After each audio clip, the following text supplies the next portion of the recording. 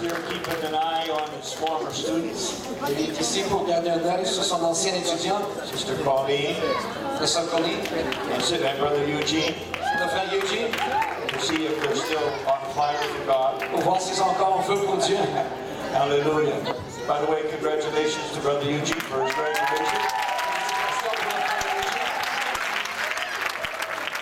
And we're very glad he's back here in the harvest field to work for God. Nous sommes vraiment contents qu'il est de retour dans le champ de moisson pour œuvrer pour Dieu. With a lot more knowledge and training. Avec beaucoup plus de connaissances et d'entraînement. Praise God. Brother Calhoun has a great responsibility as the leader at Northeast Christian College. Le frère Calhoun a une grande responsabilité en tant que dirigeant du collège biblique. Not an easy job. Pas un travail facile. But in the will of God. Mais dans la volonté de Dieu. And how many years now? 12 years he's been doing it. 12 années. And what a great job he has done. Quel bon travail il a fait. And we thank God for him and his leadership and training young men and women for ministry. This is also his third service today. C'est aussi son troisième service aujourd'hui. And it will be his third time to preach. Et ça va être sa troisième fois pour prêcher. And we're glad that he still has something left over to give. Et nous sommes contents qu'il lui reste quelque chose à donner. Amen. Let's welcome Brother Calhoun to preach the word tonight. Souhaitons-lui la bienvenue pour prêcher la parole de Dieu ce soir. Thank you, Pastor. Praise the Lord, everyone. Gloire à Dieu tout le monde. You can be seated. Vous pouvez vous asseoir. And it is great to see Colleen. C'est bon que de voir Pauline. And she did you proud. Elle vous a rendu fier. And Eugene did you proud. Et Eugène vous a rendu fier aussi. Just in case you did not know, Juste au cas où vous ne saviez pas, Eugene was one of the two to sing the Canadian National Anthem at our graduation. Eugène était un des deux qui ont chanté l'hymne national du Canada à notre graduation. Great students, Un bon étudiant, but I have just a little bit of a problem with Eugene. mais j'ai eu juste un petit peu de problème avec Eugene. You see, when Colleen was at Bible college, Vous savez, quand Colleen était à l'école publique, she made sure that she had someone else from Montreal to come. elle s'est assurée qu'il y avait quelqu'un d'autre de Montréal à suivre. When she graduated, Eugene was still there. Et quand elle a gradué, Eugene n'était pas encore. So Eugene, you graduated. Et donc Eugene a gradué. Is there anyone here at all that you can lasso? Est-ce qu'il y a quelqu'un ici que tu peux accrocher? If you have any questions about Bible college, Si vous avez des questions au sujet du collège biblique, please don't hesitate to talk to me. donc n'hésitez pas à me parler. There is information on the back, Il y a de l'information à l'arrière and we're thankful for what God is doing. et nous sommes reconnaissants pour ce que Dieu est en train de faire. In the last 11 years, Et les dernières 11 années, better than 100 people from our college has gone into ministry. et plus que 100 personnes de notre collège se sont retrouvées dans le ministère. I believe in education, Je crois dans l'éducation, but education even at Bible college, mais l'éducation même au collège biblique. without a spiritual relationship with God, Sans une relation spirituelle avec Dieu, is to no avail. et ça ne sert à rien. No matter how much studying you do, Peu importe combien d'études tu fais, you need to have a relationship with God. tu as besoin d'avoir une relation avec Dieu. You need to develop a prayer life. Tu dois développer une vie de prière. And when you're involved in spiritual ministry, Lorsque tu es impliqué dans le ministère spirituel, it's even more essential. c'est encore plus essentiel. Because if you're going to fight hell, Parce que si tu vas lutter contre l'enfer, you better be in tune with the one that will empower you. tu dois être connecté à celui qui va te donner la puissance. To know about God is not enough. De connaître le sujet de Dieu, ce n'est pas assez. You have to know God. Tu dois connaître Dieu. You have to have a relationship with Him. Tu dois avoir une relation avec lui. And it is an honor to be back here tonight. Et c'est un honneur d'être de retour ici. I will echo the words of Brother Graham. Et je vais vraiment remettre l'écho du mot du frère Graham. This church family did an outstanding job Et cette famille de l'Église a fait un travail extraordinaire in hosting the Canadian Conference. en recevant la conférence du Canada. In the last few years at the Canadian Conference, Et les dernières années à la conférence du Canada, it was all sessions, c'était toutes les sessions, even at night. même le soir. But they said we are wasting our time to have a session at night at Saint-LAURENT. Et ils ont dit, on va gaspiller notre temps à avoir des sessions le soir à Saint-Laurent. Because if there's church, they're going to come. Parce qu'ici, il y a l'église, ils vont venir. And if they're going to come, they're going to worship God. Et s'ils vont venir, ils vont adorer Dieu. So we might as well have church. Donc on est mieux d'avoir un service. And we had church. Et on a eu des services. I said we had church. On a eu des services.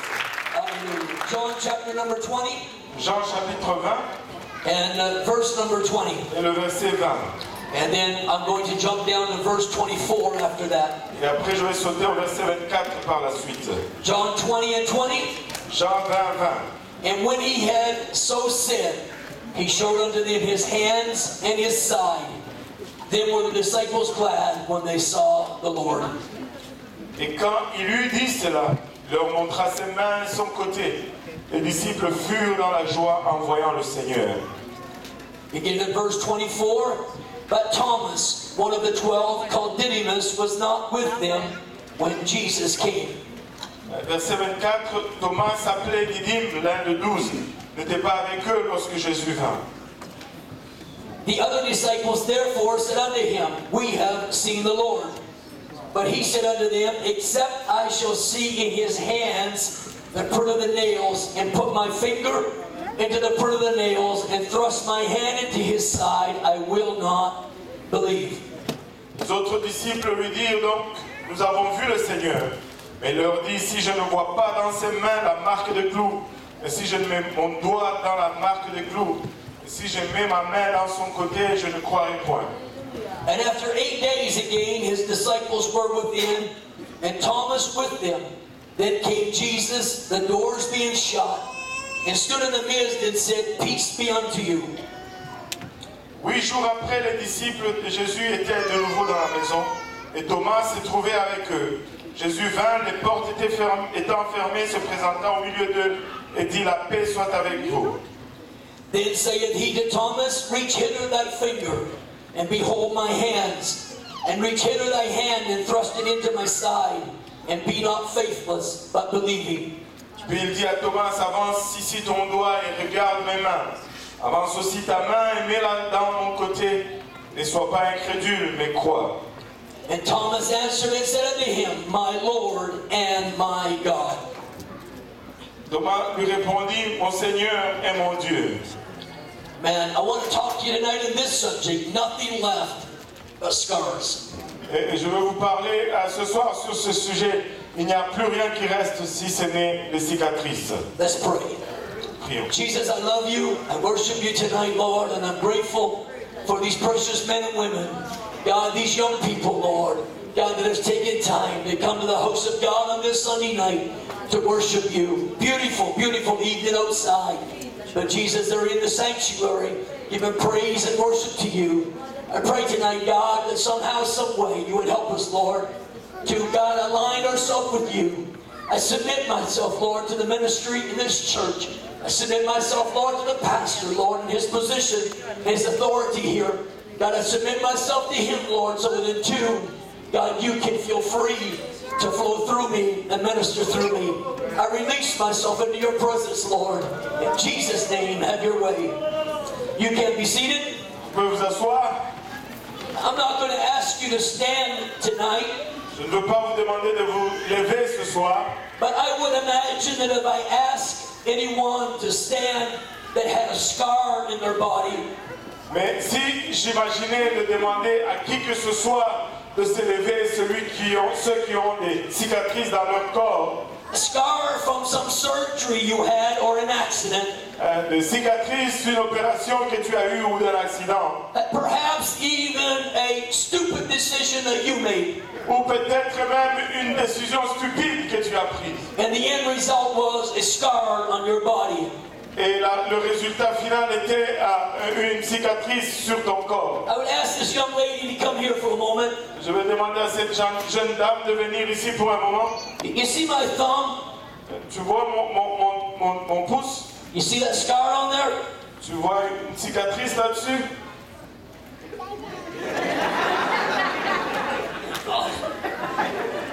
I don't want anyone to think I'm lying, but you see this?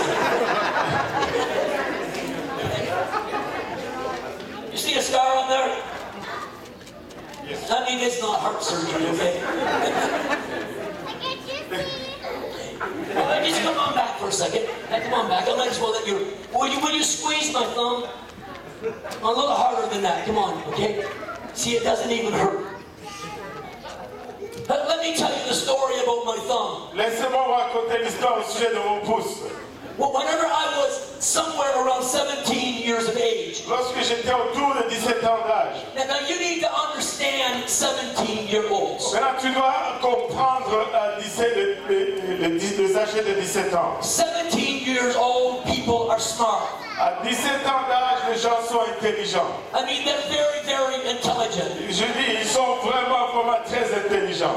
When I was somewhere around 17 years of age, I was working in a garage on a Saturday morning. Et lorsque j'avais autour de 17 ans d'âge, je travaillais dans un garage un samedi soir. And I had this piece of metal about that size. J'avais un morceau de métal à peu près de cette grandeur. I had cut that metal off in a square or a rectangular. Et j'avais coupé ce pièce de métal en carré ou en rectangle. But I wanted to smooth the edges on it.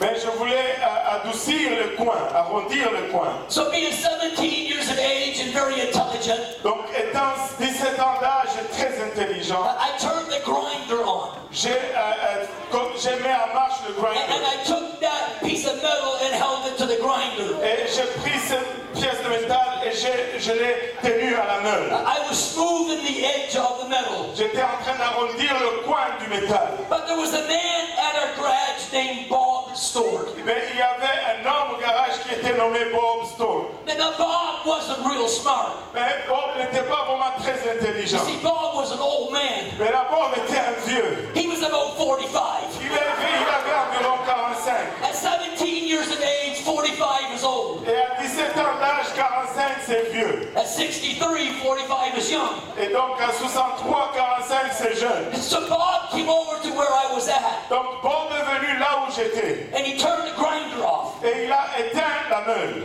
And then he said, "Mel, you can't do that." Et puis il a dit, Mel, tu ne peux pas faire cela. I said, "Well, why not?" Et je lui ai dit, mais pourquoi pas? Because he said, "If you don't hold that with channel locks." Et il dit, si tu ne tiens pas cela avec des pinces Or a pair of vice grips, ou des pinces qui se serrent, then it could jill poke or in there and take all your thumb down in there or your hand and hurt it. et ça peut s'accrocher et entraîner ta main ou ton doigt et te faire mal. So he got a pair of channel locks and showed me. Donc il a pris ses pinces à vis et il me l'a montré. And he said, "Now you understand?" Il a dit, maintenant est-ce que tu comprends? And I said, "Sure, I understand." Il a dit, bien sûr, je comprends. So he walked away. Ainsi il est parti. But being 45 and dumb, Mais étant 45 et stupide, and me being 17 and smart, et moi étant 17 et intelligent, as soon as he got on the other side of the garage, I put the channel locks down. aussitôt qu'il s'est éloigné, j'ai mis ses pinces à terre. The end result was, Et le résultat final était, the end was hanging off of my thumb. et le bout s'était suspendu à mon doigt. They put me in the pickup truck and took me to the hospital. Ils m'ont mis dans une camionnette et m'ont emmené à l'hôpital. They put me in a little room on a stretcher. Ils m'ont mis dans une petite salle sur un brancard. And then this nurse came in the room. Et cette infirmière est rentrée dans la salle. And when she came in the room, she took this solution. Et elle est entrée dans la salle, elle a pris cette solution. And she took a piece of cotton swab. Et elle a pris un morceau de boule de coton. And she poured that solution down in that thumb. Et elle a versé cette solution dans ce pouce. And then she took that cotton swab and got metal out of there. Et donc elle a pris ce morceau de coton, elle a commencé à frotter là-dedans. But I was 17. Mais j'étais 17 ans. And she was young and pretty. Et bien elle était jeune et belle. And it didn't hurt at all. Et ça n'a pas fait mal du tout. I didn't feel a thing. Rien ne sentit. And then she said, "The doctor will come in." Et elle a dit, le docteur va venir. And then this individual came into the room. Et cette personne est rentrée dans la salle. I think he had horns on his head. Je pense qu'il avait une corde sur sa tête. I don't know what he did, Je ne sais pas qu'est-ce qu'il a fait. but he took that same bottle of solution Mais il a pris cette même bouteille de soluté. and poured it over my thumb, Et il a versé sur mon pouce. and it hurt like the dickens. Et ça fait extrêmement mal. He had to put something in there. Il avait dû mettre quelque chose là-dedans. Finally, I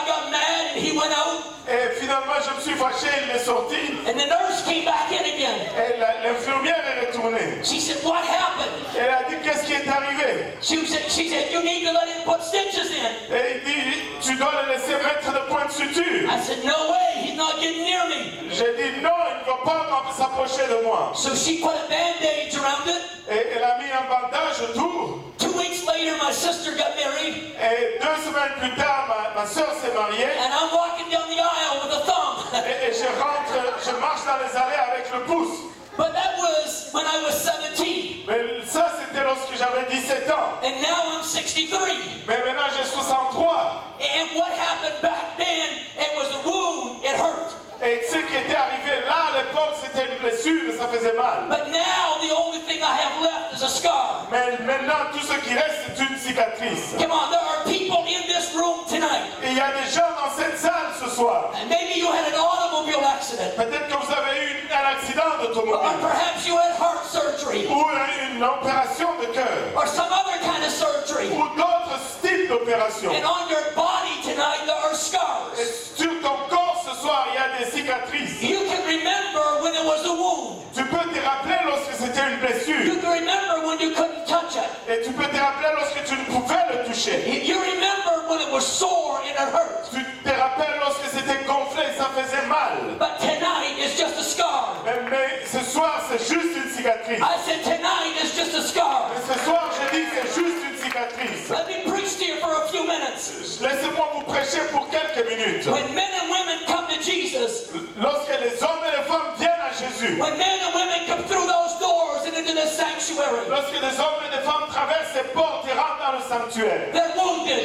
ils sont blessés. Oh, you may not see it on their physical being. Et tu ne les vois peut-être pas sur leur être physique. You might look at them and they look cool, Et tu peux les regarder, ils semblent être cool. but they come to church with the wounds of life. Mais ils viennent à l'église avec des blessures de la vie. They've been wounded by life. Ils ont été blessés par la vie. They've been wounded by people. Ils ont été blessés par les gens. People has pushed them around. Les gens les ont poussés autour. People has hurt them. Les gens les ont fait mal. They come to church with situations in their lives. Ils viennent à l'église avec des situations dans leur vie. They don't want to talk about them. Ils ne veulent pas en parler. They're not proud of them.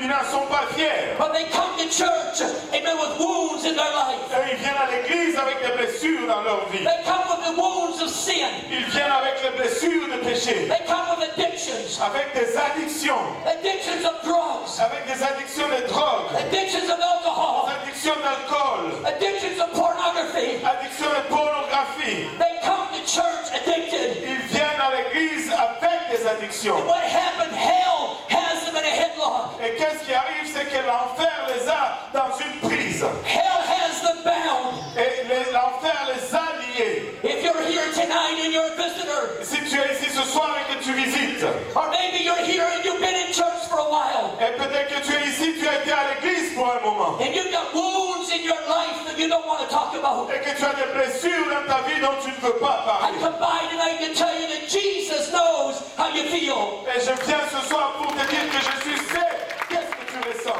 When people were worshiping and running around here tonight, Lorsque les gens adoraient et couraient autour ici ce soir, and they were bouncing up and down and shouting, et ils bondissaient en haut et en bas en criant, and they had such joy on their countenance, et ils avaient autant de joie dans leur contenance. they were not always that way. Ils n'étaient pas toujours comme ça. But when they came to church, they came wounded too. Lorsqu'ils sont venus à l'église, ils sont venus blessés They aussi. came with addictions too. Ils sont venus avec des addictions aussi. They came with bondage too. Ils sont venus également avec des liens. But Jesus knows how we feel. Mais Jésus sait comment nous nous sentons. He had life wounds. Il avait des blessures de vie. He was rejected by friends and family. Il a été rejeté par les amis et la famille. He knew what it's like when his own family did not want him. Il sait à quoi ça se ressent lorsque toute sa famille ne voulait pas de lui. He was rejected by the religious people of his day. Il a été rejeté par les religieux de son temps. The religious people looked down their nose at him. Les religieux le regardaient d'en haut. He was rejected by those he wanted to help the most. Il était rejeté par ceux qu'il voulait aider le plus. At Calvary, he became wounded in the flesh. Au calvaire, il a été blessé dans sa chair. He went through the whipping. Il a passé à travers la flagellation. Amen. His body was whipped beyond recognition. Et son corps a été flagellé hors de toute reconnaissance. They put a crown of thorns down on his head.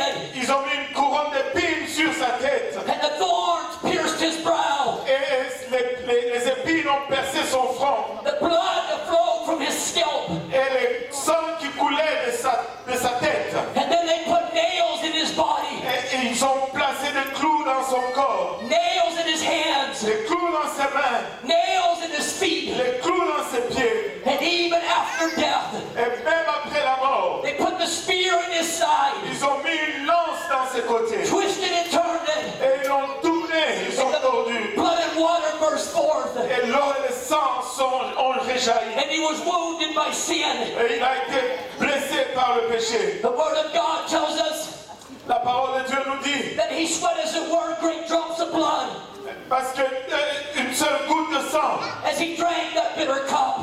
comme il buvait cette coupe amère, I used to preach, j'avais l'habitude de prêcher amen, that Jesus went and opened up the closet door que Jésus est allé ouvrir la porte de cette garde-robe. and he took out the robe of sin and put on Et il a pris la robe de péché et il l'a revêtue. and went to Calvary with it. Et il est allé au calvaire avec. But one day God began to speak to me. Mais un jour, Dieu a commencé à me parler. It was just not a coat he put on. Ce n'était pas juste un manteau qu'il a It revêtu. wasn't a dirty suit he put on. Ce n'était pas une veste sale qu'il a revêtie. The 2 Corinthians tells us Mais 2 Corinthiens nous dit, that he was made to be sin for us. il est devenu péché pour nous. Jesus, who knew no sin. Jésus qui ne connaissait point de péché. Jesus, who never committed sin. Jésus qui n'avait jamais commis un péché. Jesus, who never did anything wrong in his life. Jésus qui n'avait jamais rien fait de mal dans sa vie. He became sin for you and Il I. est devenu péché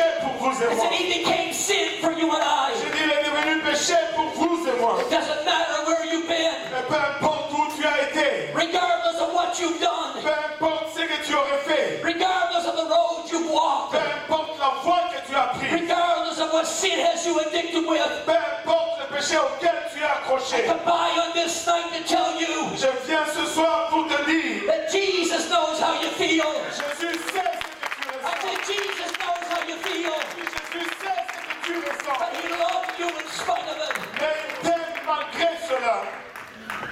Back about 3 weeks ago on a Wednesday night, Il y a environ 3 semaines, un mercredi soir, Pastor Woodward was preaching in Farmington on Jesus loving us.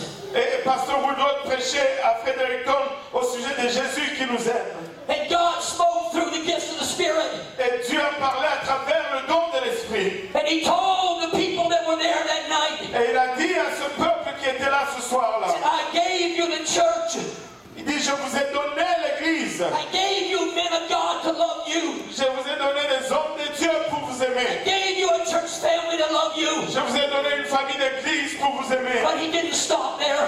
Mais il ne s'est pas arrêté là. He said, before you ever knew about the church, Et il dit, avant que vous n'ayez su quelque chose au sujet de before you l'Église, ever knew the men of God, avant que vous ne connaissiez l'homme de Dieu, before you were ever part of this church family, avant que vous ne fassiez partie de cette famille d'église, I loved you before you were born. je vous ai aimé avant que vous ne soyez nés. I come by to tell you tonight Je viens pour te dire ce soir that this church loves you. que cette église t'aime, This church will embrace you. que cette église va t'embrasser, This church family will put their arms around you. que cette famille d'église va placer leurs mains autour de toi. But greater than Pastor Graham, Mais plus grand que Pasteur Graham, greater than Pastor Benji, plus grand que Pasteur Benji or Pastor Gahosi, ou Pasteur Kaosi, there's a God that loves you more. il y a un Dieu qui t'aime plus. I said there's a God that loves you more. Il y a un Dieu qui t'aime, There's a God that cares for you. un Dieu qui se soucie de toi. God that loves you. Et c'est Dieu qui t'aime. 3 days later, 3 jours plus tard, after Calvary, après le calvaire, Jesus came out of the tomb. Jésus est sorti de la tombe. He appeared unto his disciples. Il est apparu à ses disciples. And Thomas wasn't there. Et Thomas n'était pas là.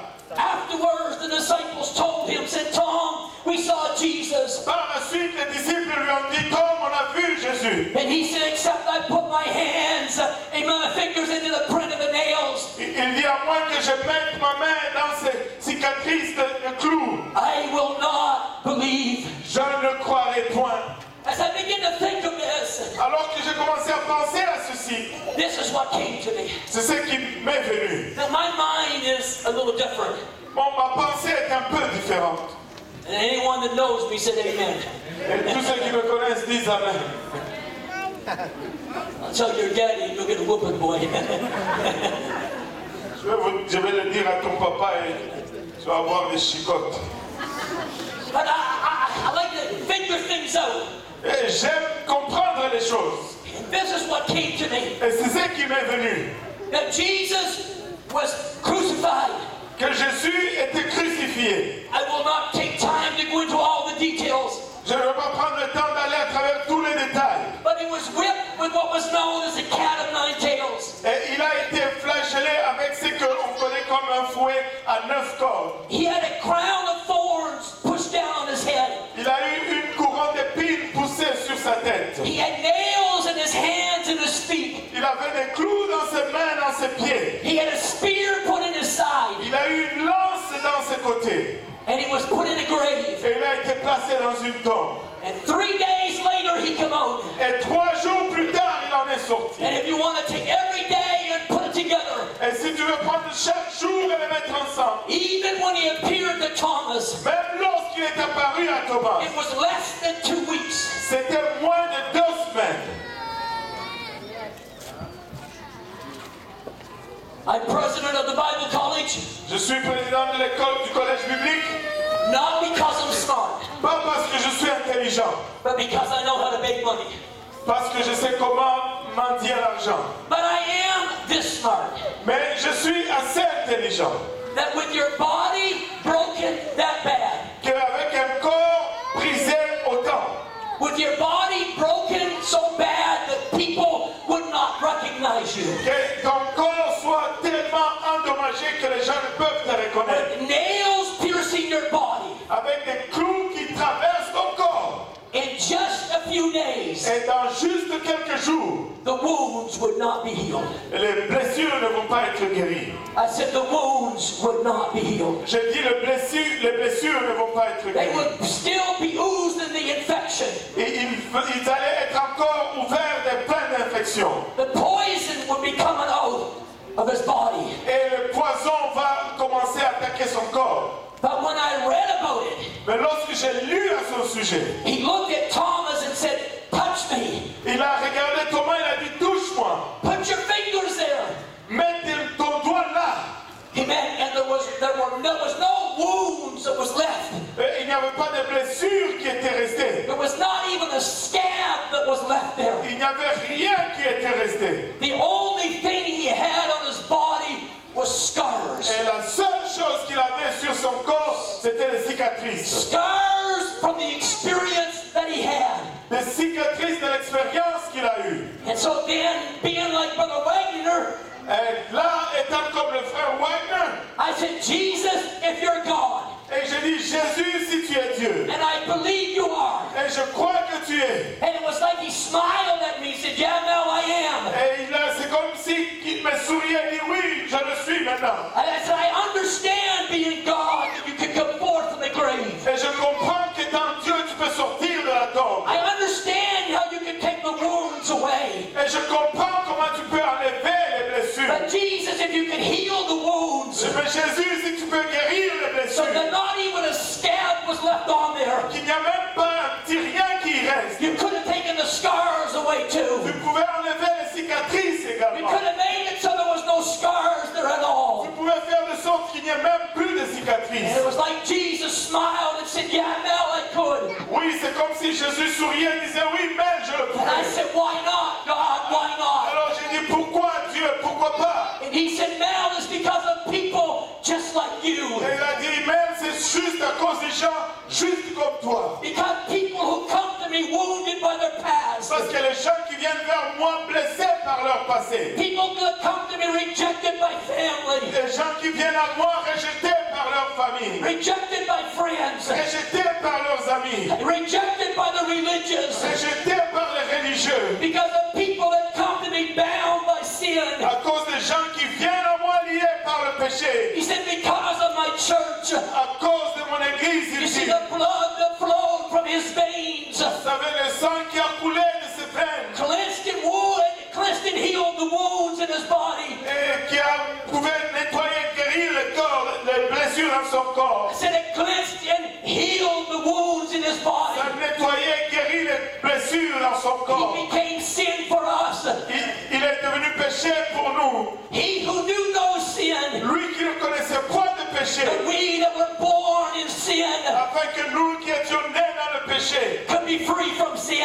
puissions être libres du péché. We all have a past we're not proud of. Nous savons tous un passé duquel nous ne sommes There's pas no one fiers. in here tonight Il n'y a nul ici ce soir who wants to march across this platform qui veut marcher le long de cette plateforme and let everything you've ever done in your past come to light. et laisser tout ce que tu as fait dans ton passé être exposé. Because we all have things in the past we don't want to talk about. Parce que nous avons tous des choses dans le passé dont nous ne voulons pas parler. But I came tonight to preach to you Et je viens ce soir pour te prêcher that no matter where you've que been, peu importe où tu as that été, no matter what you've done, peu importe ce que tu aurais fait, no matter the depths of sin you were involved in, peu importe la profondeur du péché dans lequel tu étais impliqué, Jesus Christ is here to love you, Jésus-Christ est ici pour t'aimer, to heal your wounds. guérir tes blessures. I said to heal your wounds. C'est dit pour guérir tes And blessures. you can walk out the doors a new creature in Christ Jesus. Et tu peux sortir de ces lieux une nouvelle créature en Jésus-Christ. We came to God with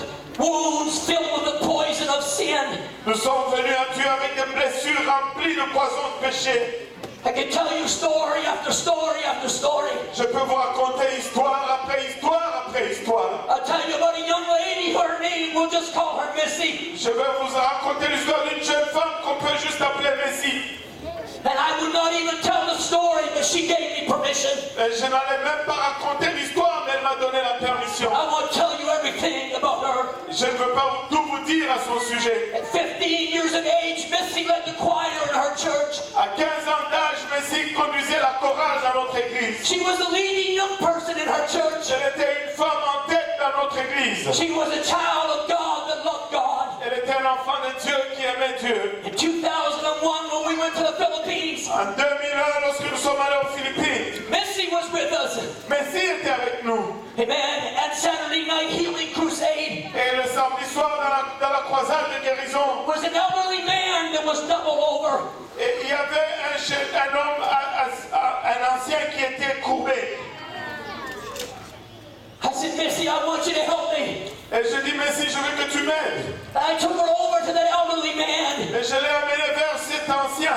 And Brother Wagner, she put her hand on his back Et frère Wagner, elle a mis ses mains sur son dos. and she began to pray for him. Elle a commencé à prier pour lui. And when she did, tears burst forth from her face, her eyes. Et lorsqu'elle pleurait, les larmes ont commencé à couler de ses She yeux. pulled her hand away. Elle a retiré sa main. She said, Brother Calhoun, come here, come here. Elle a dit, frère Calhoun, viens ici, viens ici. I went over to where she was. Je suis allé où elle était. She said, put your hand on his back. Elle a dit, mets ta main sur son dos. And I put my hand on his spine as she began to pray. Et elle a mis sa main sur j'ai mis la main sur la colonne vertébrale et elle a commencé à prier. And you could feel the bones popping in his back. Et tu pouvais ressentir les os craquer dans son dos. That night he walked out of that auditorium standing up straight. Et ce soir-là, il est sorti de cet auditorium marchant droit.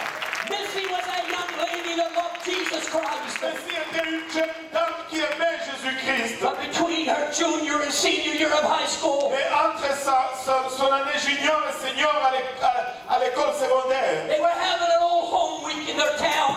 ils avaient une fin de semaine dans leur ville. And they asked her if she would sing on Saturday night at the outdoor concert. Et on lui a demandé si elle allait chanter le samedi soir au concert à l'extérieur. She said, I need to talk to my dad. Elle a dit, je dois parler à mon père. She went to her dad, who was a pastor. Elle est allée voir son père qui était pasteur. And her dad said, I don't know, Missy, again, whether you should be there or not. Et son père lui a dit, je ne sais pas, Messie, si tu devais être là ou pas. She said, but Dad, they're going to let me sing gospel songs. Et elle a dit, papa, ils vont me laisser chanter des chansons gospel. She said, and when I'm done singing, I'm going to leave. Et après que j'ai fini de chanter, je vais quitter. So after talking to some people, Et après avoir parlé à quelques personnes, getting some counsel for people, avoir reçu des conseils de quelques personnes, he allowed her to go to this outdoor concert. il lui a permis d'aller à ce concert à l'extérieur. That night when she sang, Ce soir-là, lorsqu'elle a the chanté, anointing of God came upon her. l'onction de Dieu est venue sur elle. And when she was done singing, Lorsqu'elle a fini de chanter, they blinked. It was an outdoor concert. They blinked their lights. c'était un concert à l'extérieur, ils ont flashé They leur blew lumière. Ils ont klaxonné. They wanted Missy to sing another song. Ils voulaient que Missy chante une autre chanson. So she did. Ainsi elle l'a fait. And what happened to her, she got to thinking she wanted to be a movie star. Et qu'est-ce qui est arrivé? C'est qu'elle a commencé à penser qu'elle voulait être une star de film. In her senior year of high school, Dans son année senior à l'école secondaire, she backslid and got away from God. elle a rétrogradé et s'est éloignée de Dieu. Man, she got deep in sin. Elle s'est plongée dans le péché. She got involved in things that I'll not talk about. Elle s'est impliquée dans les choses dont je ne veux pas parler. Her dad and mom wept and cried. Et son père et sa mère ont pleuré. They laid their head on my shoulders. Ils ont posé leur tête sur mon épaule. Said, Mel, what are we going to do about our daughter? Et ils ont dit, Mel, qu'est-ce que nous allons faire au sujet de notre fille? What are we going to do about our little girl? Qu'allons-nous faire au sujet de notre petite fille? And then they went to preach for someone in the U.S. Ils sont allés prêcher pour quelqu'un aux États. By this time, she graduated from high school. Et en ce moment-là, elle a gradué de l'école secondaire. While they were away, she called them. Et lorsqu'ils étaient partis, elle les appelle. Said, Dad, Mom, the car is going to be at such and such a place. Et dit, maman, papa, la voiture va être à tel et tel endroit. I'm going to visit my brother. Je vais aller visiter mon frère. He said, no, don't go. Wait till we get home. Et les parents disent, non, attends qu'on retourne à la maison. But she said, no, because if I do, you'll talk me out of it. Elle dit, non, si je vous attends, vous allez m'en empêcher. They called me and said, Mel, what are we going to do? Ils m'ont appelé disant, Mel, qu'allons-nous faire? I said, we're going to pray. That's what we're going to do. J'ai dit, on va prier, c'est ce que nous allons faire. A week later, they got home. Et une semaine plus tard, ils retournent à la maison. And it was on a Sunday night in New Brunswick. C'était un dimanche soir au Nouveau-Brunswick. I had just got home from church. Je rentrais juste de l'église à la maison. And my phone rang. Et mon téléphone a sonné. And it was the dad. Et c'était le papa. And he said, Mel, I need you to pray. Il a dit, Mel, j'ai besoin que tu I pries. said, what's going on? J'ai dit, qu'est-ce qui se passe? He said, it's Missy. J'ai dit, c'est Messi. He said, what's happened? She's at her brother's. Et qu'est-ce qui est arrivé lorsqu'elle était chez son frère? Her brother's a preacher. Et son frère est prédicateur. Her brother's a home missionary. Et son frère est un missionnaire domestique. And he just called me. Et il vient juste de m'appeler. And what had happened, he had gone to the church to pray for the service that night. Ce qui est arrivé, c'est qu'il est allé à l'église pour prier pour le service cette nuit-là. And while he was praying, God spoke to him. Et lorsqu'il priait, Dieu lui a parlé. God said, Jay, get Missy to sing tonight. Et Dieu lui a dit, Jay, demande à Messi de chanter ce soir. He said, God, I can't. She's on drugs. She's ungodly. I can't do it. Il a dit, Dieu, je ne peux pas, elle est sous la drogue, elle n'est pas sainte, je ne peux pas le faire. And God said, I know, but get her to sing. Dieu a dit, je sais, mais fais-la chanter. He called his daddy. Il a appelé son père. Said, Dad, what am I going to do? Il dit, papa, que vais-je faire? Dad said, you can't get her to sing. She's not a Christian. Et Dieu, le papa dit, tu ne peux pas la faire chanter, elle n'est pas He chrétienne. said, but Dad, God told me to. Mais papa, Dieu m'a dit de le faire. He told me what song to get her to sing. Il m'a dit quelle chanson la faire He chanter. said, what song was it? Et il a dit quelle chanson était-ce? And he said, the song, and it was a song she had sung at the concert, amen, a year and a half before. C'était la chanson qu'elle a chantée au concert il y a 1 an et demi auparavant. By this time, we all know God's involved. Et en ce moment, nous savons tous que Dieu est impliqué. So, amen, he called his sister. Ainsi, il a appelé sa sœur.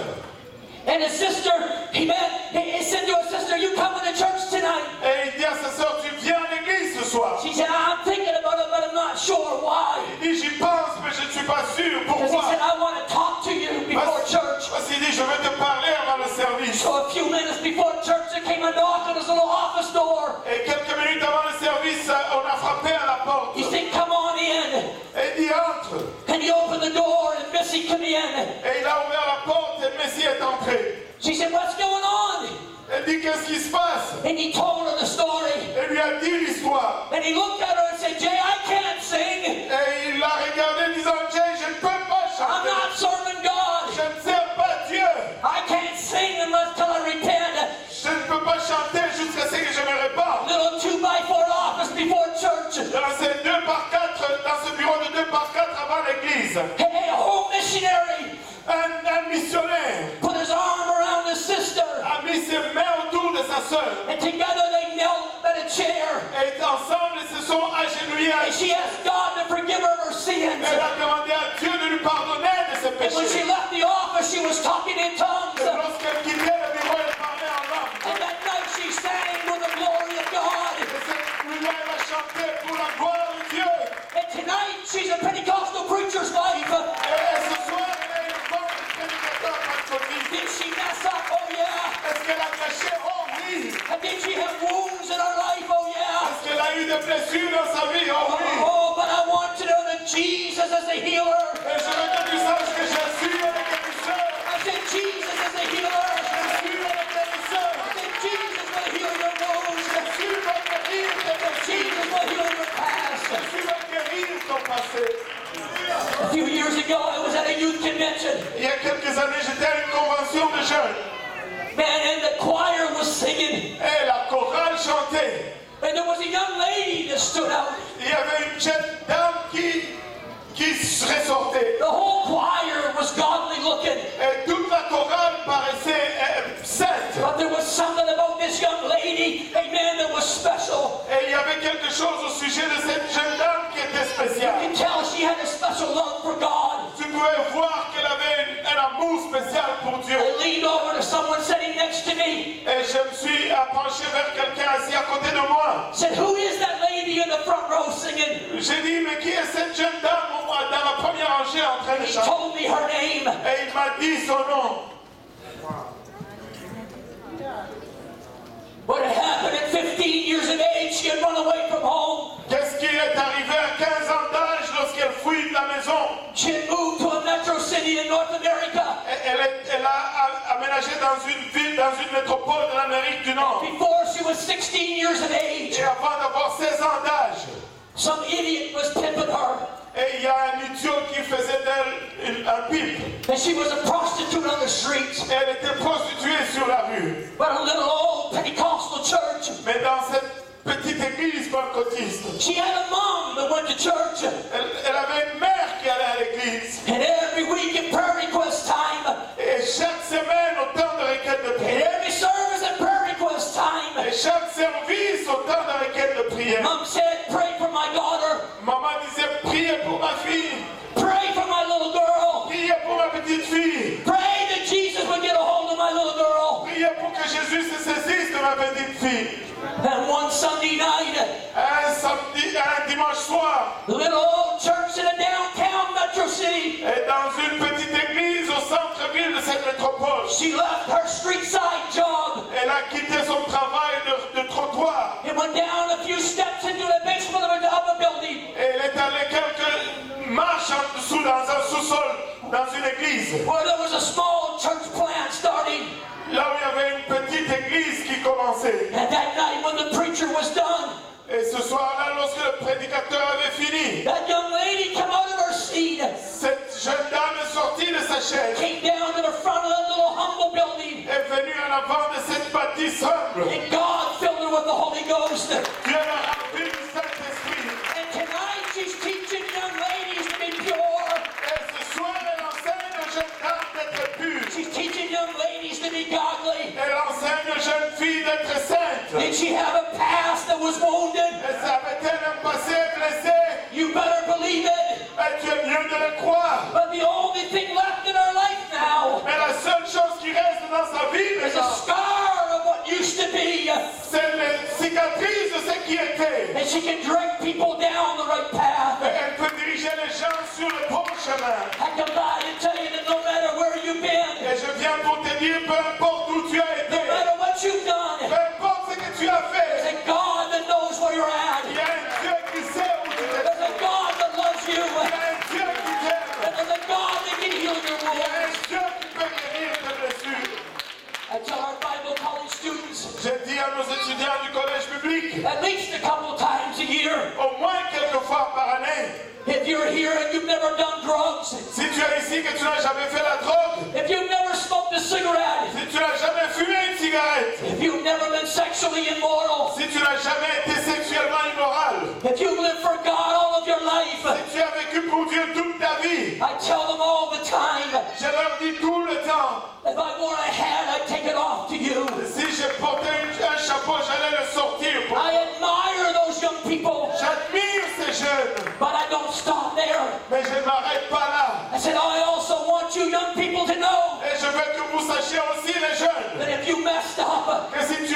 péché, if you've done something stupid, que si tu as fait quelque chose de stupide, if you've been immoral, que si tu as été immoral, if you've done drugs, si tu as fait la drogue, if you've got drunk, si tu t'es enivré, no matter what you've done, peu importe ce que tu as fait, but you found your way to an altar, et que tu trouves ton chemin and vers you le made it ciel, right with God. et tu le mets droit avec Dieu. I want you to know that I'm just as proud of you. Je veux que tu saches que je suis autant fier de toi, Jesus is the healer of wounded people.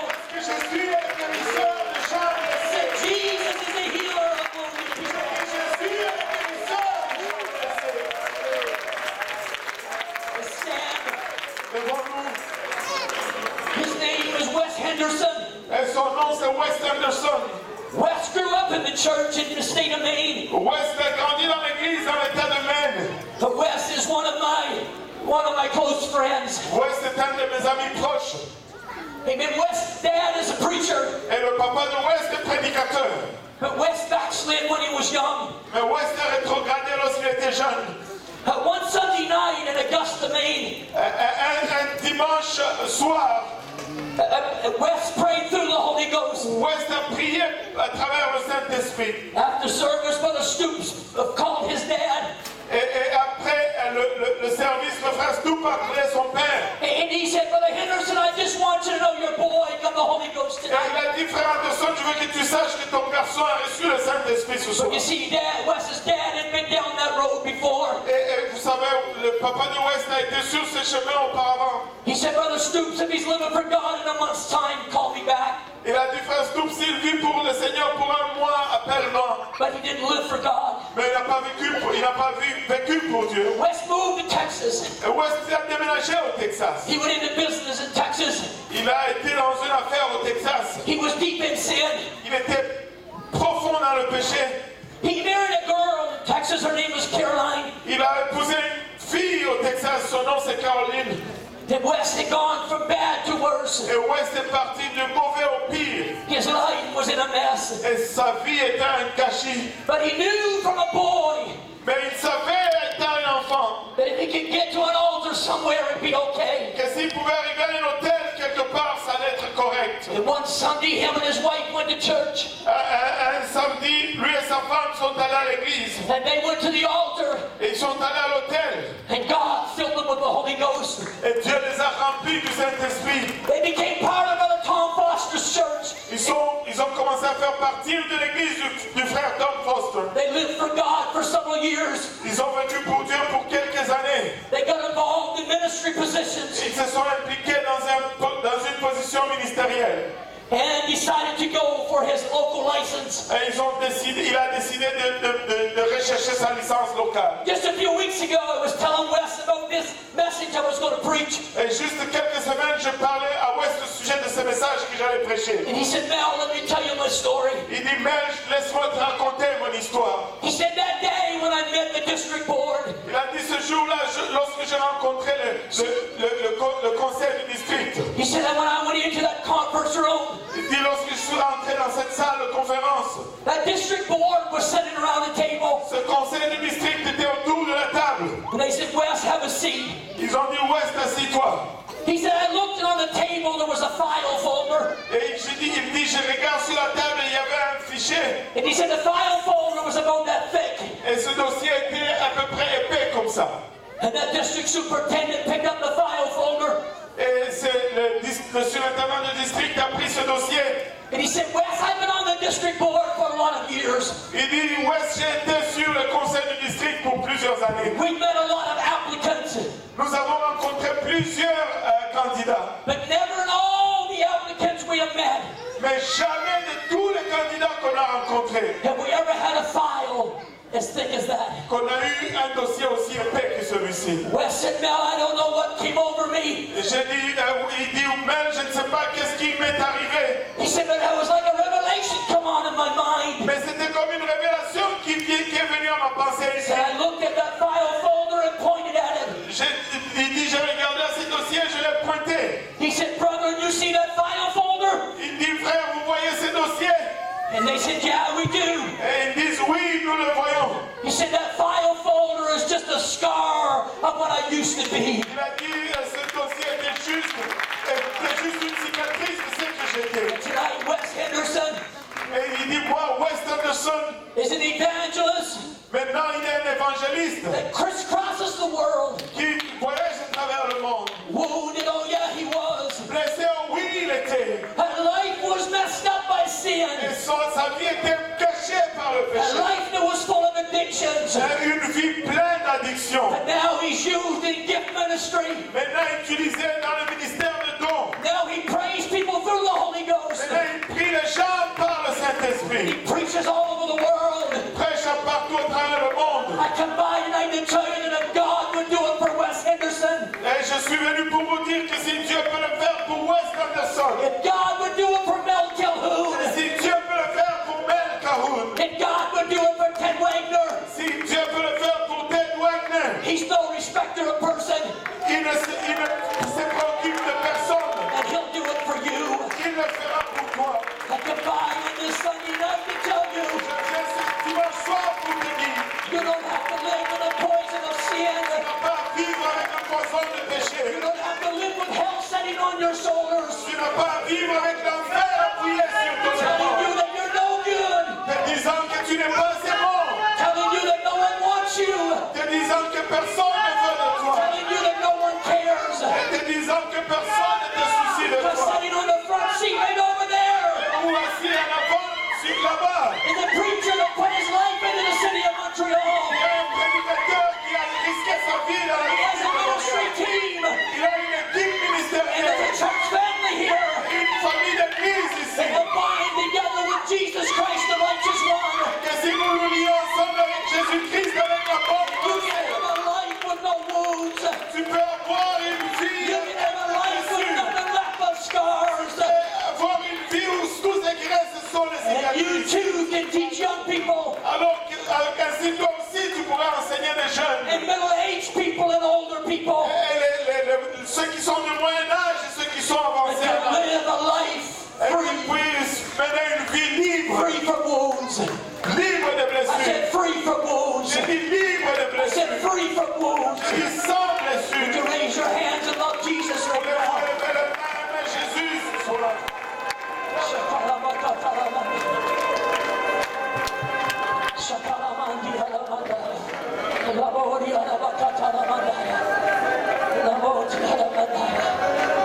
Just give me another 30 seconds. Donnez-moi encore 30 secondes. I have preached to the visitors that are here. J'ai prêché aux visiteurs qui sont ici. I have preached to the ones that God has not yet touched. Mais j'ai prêché à ceux que Dieu n'a pas encore touchés. And I told them that God can heal their wounds. Et je leur ai dit que Dieu pouvait guérir leurs blessures. But I know Christians. Mais je connais des chrétiens. I know men and women that had the Holy Ghost for years. Je connais des dames qui ont eu le Saint-Esprit pour des années. They may even teach Sunday school. Ils enseignent même des fois à l'école du dimanche. Perhaps they usher at the church. Peut-être qu'ils sont ici à l'église. There may even be someone that ran the aisles tonight. Peut-être d'autres qui courent dans les allées ce soir. But hell won't leave them alone. Mais l'enfer ne va pas les laisser And tranquilles. hell sits on their shoulder week after week. Et l'enfer se pose sur leur épaule semaine après semaine. Tells them if they only knew what you did. Et leur disant, oh, s'ils savaient seulement ce que tu If as they fait. only knew how you really are. S'ils savaient vraiment comment tu es. If they only knew how wicked you really were. S'ils savaient seulement combien méchant tu If étais. they think you're so pure. Oh, ils pensent que tu es tellement pur. But hell tells them that you're not as pure as they think. Et l'enfer leur dit, tu n'es pas aussi pur qu'ils pensent. And hell will keep digging at that wound that you used to have. Et l'enfer va continuer à creuser dans cette blessure que tu avais. Till the poison of the past begins to come again. Jusqu'à ce que le poison du passé commence à revenir encore. But oh, on this Sunday night, I want you to know Oh, et ce dimanche soir, je veux que tu saches. you can be free. Tu peux être libre. I said you can be free. J'ai dit, tu peux être libre. I said you can be free. J'ai dit, tu peux être libre. You can be free from the past. Tu peux être libre de I said you ça. can be free. J'ai dit, tu peux être libre de ça. Oh là-bas. We're opening this altar up tonight. Nous ouvrons ces hôtels ce soir. If you're here and you're a visitor tonight, Si tu es ici et que tu es visiteur ce soir, or if you're one of the church family members, ou tu es un des membres de la famille de l'église, but there are wounds in your life mais qui a des blessures dans ta vie, that have not yet been healed, qui n'ont pas encore guéri, why don't you come and find a place to pray? je veux que tu viennes et que tu trouves une Why place. don't you come and let Jesus do something something. Viens, laisse Jésus faire quelque chose. Let Jesus put the balm of Gilead in your life. Laisse Jésus mettre ce parfum de Gilead dans ta vie. Let him wash the wounds clean. Laisse-le laver ses blessures.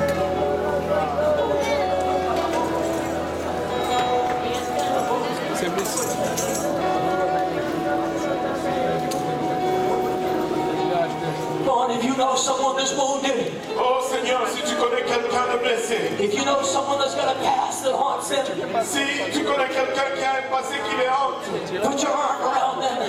mettez vos mains autour d'eux. Love them. Aimez-les. Amen. Pray with them. Priez avec eux. Let them know they don't have to be haunted anymore. Laissez-les savoir qu'ils n'ont pas à être poursuivis encore. Let them know that Jesus wants to set them free. Et laissez-les savoir que Jésus veut les libérer.